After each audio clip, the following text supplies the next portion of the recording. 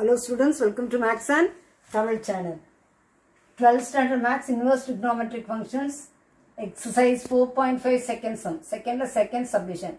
Find the value of the expression in terms of x with the help of a reference triangle. Cos of tan inverse of 3x minus 1. Cos kulla tan inverse இருக்குது. அப்ப cos of இந்த இடத்தை cos inverse ன்னு கொண்டு வந்தா நமக்கு ஈஸியா இருக்கும். நான் என்ன பண்றேன்?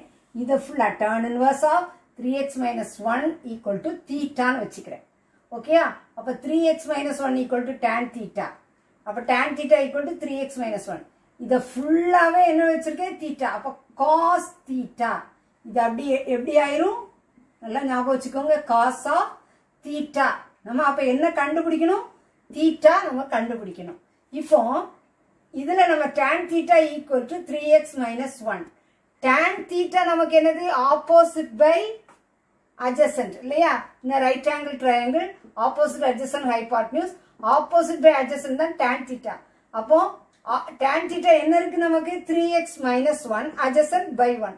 அப்போ oppositeல 3x minus 1, adjacentல என்ன போட்டோம்? 1 போட்டோம். புரியுதாமா? சரி. இப்போ tan theta, இப்போ நமக்கு இது என்ன? cos inverse மாத்தணும். அப்ப நமக்கு cos theta கண்டுபிடிக்கணும். cos theta கண்டுபிடிக்கணும். cos theta adjacent by hypotenuse. அப்ப hypotenuse வேணும். hypotenuse that is square root of opposite square plus adjacent square. Opposite என்னது? Square root of 3x minus 1 the whole square, adjacent plus 1 square. 3x minus 1 the whole square, a minus b the whole square, a square 9x square minus 2ab minus 6x plus b square plus 1 plus 1 square 1. Hypotenuse கண்டுபிடிக்கணும். That is square root of 9x square minus 6x 1 plus 1 2. இது hypotenuse கிடைச்சிருக்கு. Okay, hypotenuse நமக்கு என்ன கிடைச்சிருக்கு? Square root of 9x square minus 6x plus 2. Cos theta என்னது? Adjacent by hypotenuse. Adjacent என்னது? 1 by hypotenuse square root of 9x square minus 6x plus 2.